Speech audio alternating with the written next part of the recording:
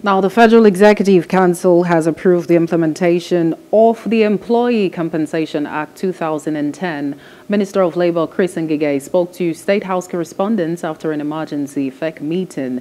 The Employee Compensation Act 2010 makes comprehensive provisions for the payment of compensation to employees who suffer from occupational diseases or sustain injuries arising from accidents at the workplace or in the course of employment.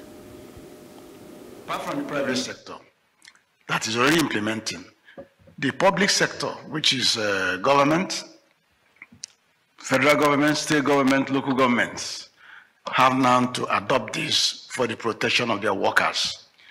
The Act provides that the worker who is injured or has an accident or contracts a disease or disabled or death even in the course of work. Hello, hope you enjoyed the news. Please do subscribe to our YouTube channel and don't forget to hit the notification button so you get notified about fresh news updates.